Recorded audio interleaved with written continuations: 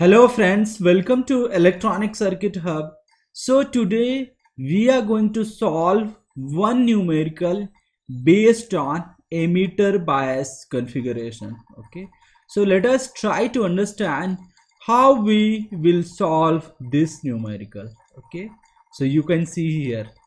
So what is question here is to find out the value of IE and VCE for the circuit given below. Okay, so you have got this circuit, let us say, in your university exam, and you are asked to find out the value of IE and VCE. Okay, so this is your question here, to find out the value of IE and VCE for the given circuit. Okay, so once you see this circuit, you have to analyze the circuit. You have to understand what is the biasing of the circuit, what is the configuration of the circuit. Okay, so you can see here the base of this NPN transistor is connected to one resistance RV, then it is grounded, and you can see here your collector is connected via RC, collector resistance, and 15 volt VCC.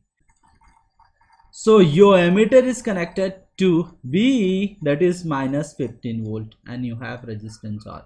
Since you see here the emitter is biased here, emitter is connected to the 15 volt supply, that is why it is called emitter bias configuration. Okay, so before you solve this numerical, you have to understand the types of configuration used in the circuit. So this is basically a emitter biased configuration. Okay, and in this circuit you are asked to find out the value of IE and VCE. Okay, so and you have also given, let us say, you have also given the approximation of V equals to minus 1 volt and IC, let us assume for IC equals to IE, and you can also assume the current gain of this circuit. I haven't mentioned here the current gain of this circuit, beta, is given by 150. Okay,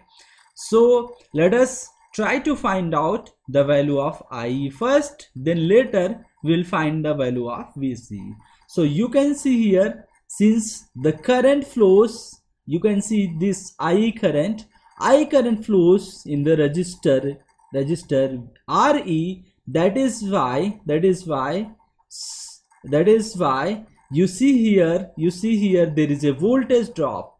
Okay, the voltage drop across this resistor, since the current I flowing through this. So the voltage drop across this resistance is, let us assume, is given by VE, that is emitter voltage. What is the emitter voltage? V equals to I times RE.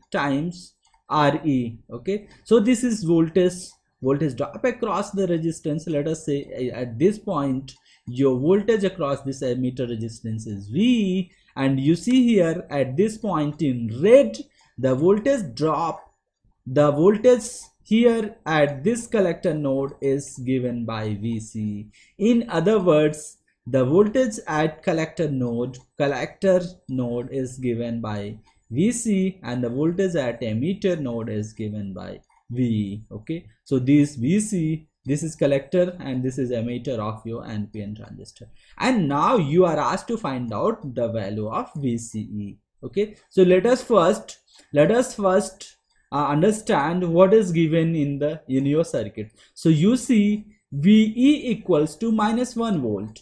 So that is given in your circuit. This is V equals to minus 1 volt, and you also given IC equals to IA.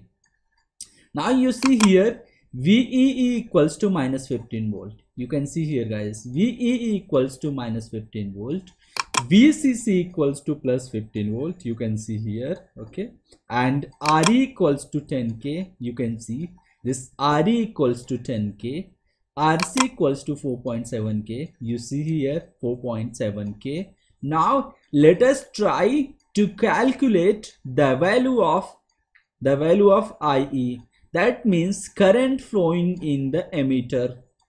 emitter terminal. Okay, that means current flowing through this resistance Re is given by I, and now you can find the value of I by using this formula. This will give you the value of Rei, which is 1.4 ampere. Now you got the value of I. Okay, and since you know in your approximation I equals to IC, so your IC become IC equal to I equal to 1.44 milliampere, right?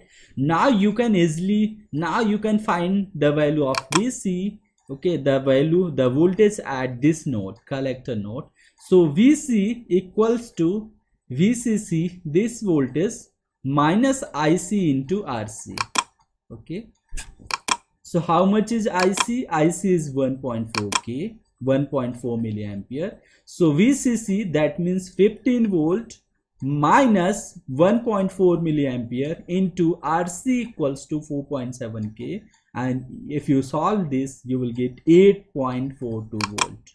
Okay, so this is the voltage, VC voltage, guys. You need to understand how I find this, the value of VC. Okay, voltage at this node, VC node. Okay, now you have VC and you have VE. You have the value of VC, you have the value of VE. You can look at this circuit. You have the value of VC, you have the value of VE. You can easily find the value of VCE. How will you find the value of VCE? So it's very simple. VCE equal to, so VCE equals to VC minus VE, and VC equals to 8.42 minus 1 volt from here VE, you will get 9.42. Okay, so you have now solved this problem and you got I equals to 1.4 milliampere and VC equals to 9.42 volt. Okay, so hope guys you have understood how will you solve the problem for emitter biased configuration. That means if you have the voltage at VCC and you have the voltage VCC and you have the voltage VE, how will you find out the value of IE and VCE? So you can follow this simple step and you can easily solve the problem. Okay, so hope you understood now how will you solve this kind of problems if you find somewhere. If you have further question, feel free to ask me in comment section. Thanks for watching this.